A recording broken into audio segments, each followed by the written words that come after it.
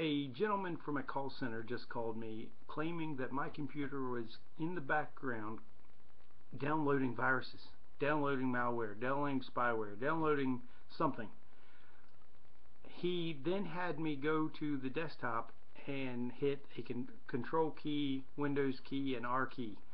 Obviously I didn't do this. I'm just following along just to just to see how far this goes. If you get this phone call where anyone tells you to do anything on your computer, run.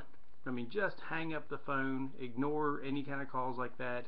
If you have the phone number, post it online so people know not to follow that same madness. These people want to steal your information. They want to steal anything they can get, because once they get so far with you, they're going to access your computer. They're going to remote in and steal all of your personal information, credit card numbers, bank account information. Run. Don't do this. Don't let people do this to you. Don't let people access your stuff.